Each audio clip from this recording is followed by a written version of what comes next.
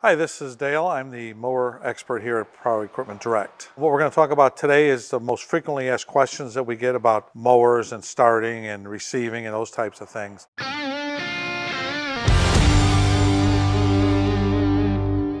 When it comes to troubleshooting, the first place you should go into your owner's manual. Most owner's manuals are going to have a troubleshooting chart that's going to go through all the possible issues and give you remedies for those issues. So when you receive your Z-turn or your tractor, both should be shipped with oil in them already, but you may want to make sure you check it, make sure it's at the correct level. It should be at the full mark. Gasoline, you want to make sure you use fresh gas. Don't ever put old gas in a brand new piece of equipment. So when you check the oil on your mower, you're always going to want to pull the dipstick, you want to wipe it clean, you want to reinsert it and pull it back out and check your level.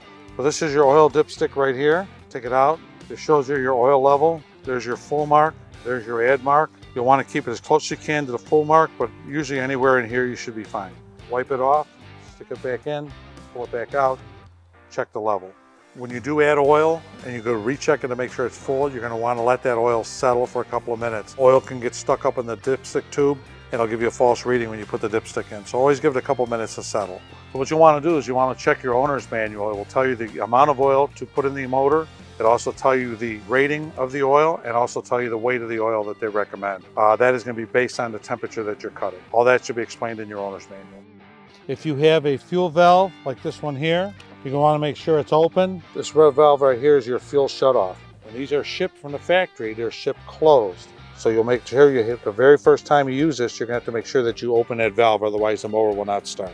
When you're done using the mower for the year, you've drained all the fuel out of it, you'll want to take it and you'll want to turn it so it's perpendicular with the hose. That means it's off. When you're going to use the mower again in the spring, you want to turn it on so it's parallel with the hose. So this motor, being a twin cylinder, has two cylinders, one here and one here, with two spark plugs, one here and one here. And make sure that the spark plug wire didn't get disconnected. This is your spark plug boot. This transmits the spark from the coil to the spark plug.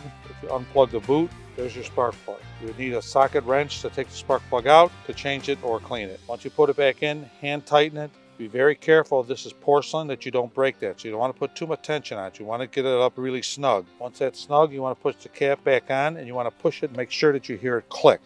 That means it's on completely. You have two battery connections here. This battery is going to have to be connected. It's not connected when it's shipped. So you need to put the negative on the negative post and the positive on the positive post. You also, the seat switch here is going to be disconnected. What the switch does is it's a presence switch. So you have to be sitting on the seat. It has to sense your weight for the mower to start and run. Should you fall off the mower, it would cut the motor and the mower would stop. But this is disconnected when you get it, so you have to make sure that you plug this in and lock it into place. So there's a fuse here that protects the ignition circuit of the mower. If there should be any jump in voltage, you'll blow this fuse. If your mower doesn't start, this is another thing you can look at. Pop the fuse out and make sure that it's not blown, that piece of metal is still connected. There's a little piece of metal up inside there. If that's broken, then you know the fuse is blown. You can get these at any automotive store. This is a 20. This one happens to be a 20 amp. Just replace it, push it back in, and put the retaining strap back on. It does not really sit. There's no kind of clip for it. It just kind of hangs there. So you've done all that. You go to start it. It doesn't start. What would you do? This is your blade switch. Pulling up engages the blade. The mower will not start if the switch is up. So you want to make sure that it's in the down position. Here's a question we get all the time. I got in my mower and the mower won't move. Or I got in my Z-turn. It only turns in one direction. It'll keep making a circle, one way, either right or left. There's transmission lockouts in the back of the transmissions.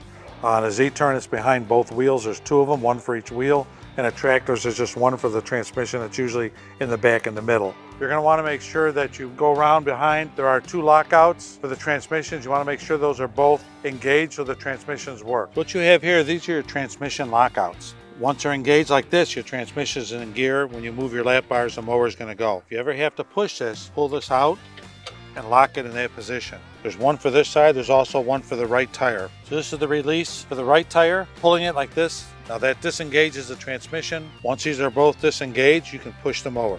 Once you get the mower where you want to drive it again, you need to release these by lifting these up and letting them fall back into place. Those are disengagements so you can push the tractor, but if you don't re-engage them when you try to use it, you're not allowing those wheels to turn. It happens all the time. Don't feel bad.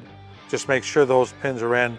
All that information is in your owner's manual. To start your mower, you're going to want to step onto the mower and sit. Make sure the lap bars are both out in the park position, even slightly ajar. The key will not turn.